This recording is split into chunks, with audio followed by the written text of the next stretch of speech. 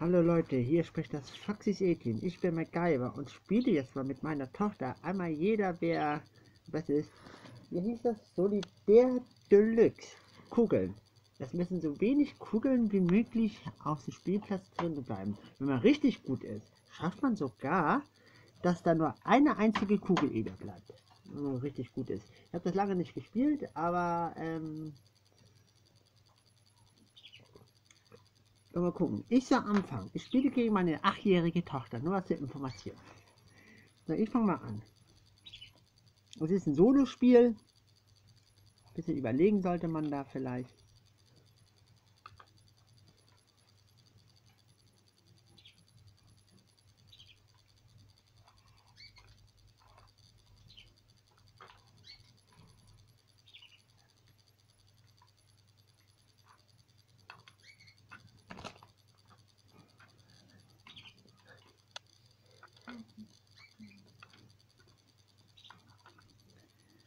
Ich glaube, Sinn des Spieles ist so ziemlich, um die Dinger da wegzukriegen. Das Spiel ist es, so wenig Kugeln wie möglich wegzukriegen. Ja, glaube ich auch. Ich muss mal kurz überlegen, wie ich das jetzt weitermache hier.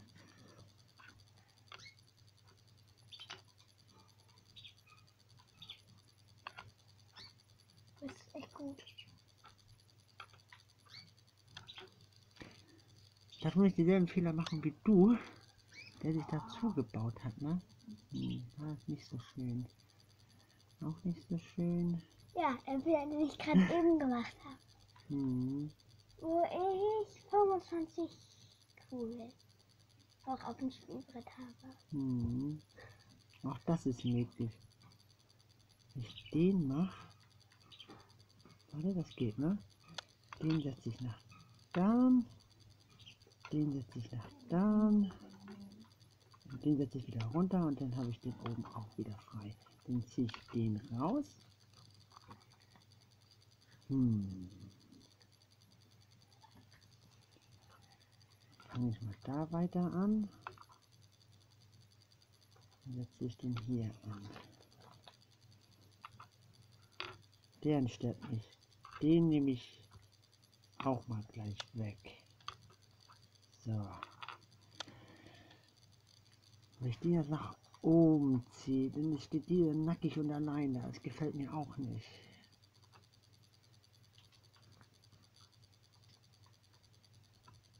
Den dahin.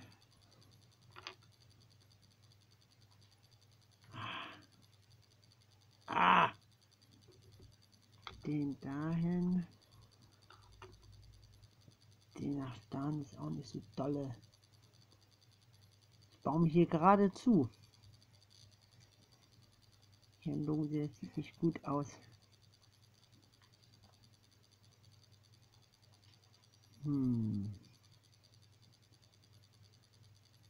Viele Möglichkeiten habe ich nicht.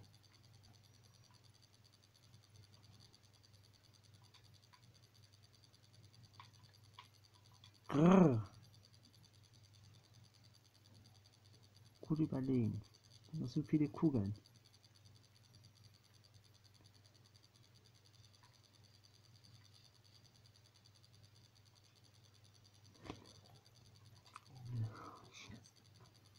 Den setze ich nach dann. Also ist es mein Ziel, am besten so viele Kugeln, damit Samantha hoffentlich nicht gleich so doll gewinnt.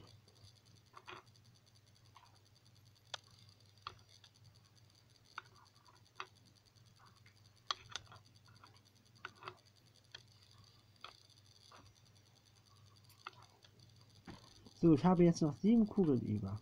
Ich kann ja noch ein paar Sprünge machen. Aber das war's. Ich kriege nicht bis nur eine Kugel über. Egal, wo ich nach da springe. Den haue ich noch weg. Den haue ich noch weg. Und ich habe noch 5 Kugeln über. Naja, gut, das soll erstmal jemand schaffen, ne? Also man baut die Kugeln hier auf. Die Mitte bleibt frei. Und die Mitte bleibt frei. Das ist ein schönes Solo-Spiel, schön viel Gedächtnis.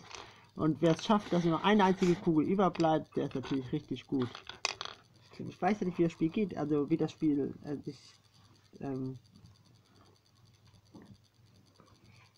Naja, Samantha fängt jetzt an.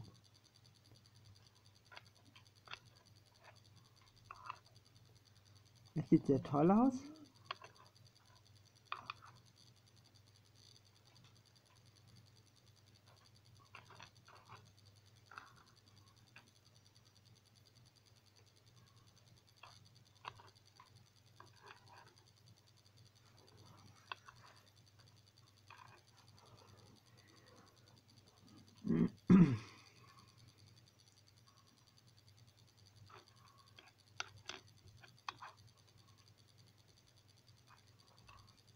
Wenn man jetzt schon da oben sieht, ist es schwer, die Kugel da oben wegzukriegen. Aber noch ist das möglich.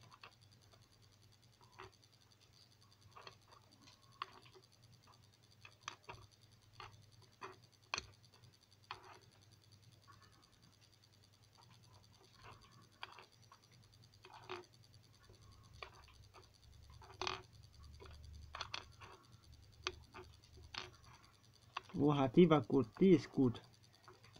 Das war eine tolle Sache, das war sehr gut gemacht. Besser hätte ich es nicht machen können. Ich habe es auch nicht besser gemacht.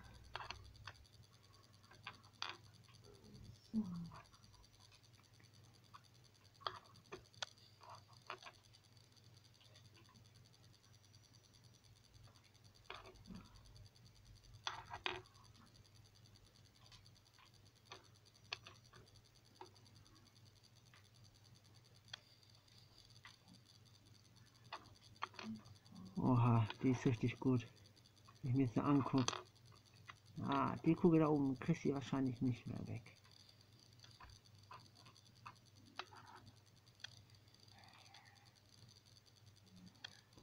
Ich hätte ein, zwei Schritte anders gemacht als Samantha. Hätte man richtig gut das wegmachen können. Ja, weil die sind jetzt da auch schon mal da. Die hier, die kriegt man nicht mehr weg.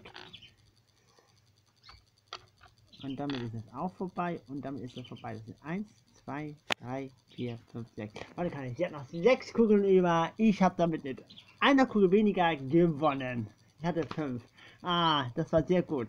So, ich hoffe, euch hat das kleine Video ein bisschen Spaß gemacht, mal zuzugucken, was wir hier so in unserer Freizeit mal spielen. Samantha war richtig gut. Hätte sie da unten wohin zuerst die Dinger weggekriegt, war die Möglichkeit, die wegzukriegen, wäre vielleicht sogar noch bis 3 oder 4 Dinger noch übrig geblieben, wenn sie nicht sogar geschafft hätte, eine einzige Kugel überzukriegen. Naja, viel Spaß, wünsche euch Macgyver aus Foxys 18. Viel Spaß beim Zuschauen.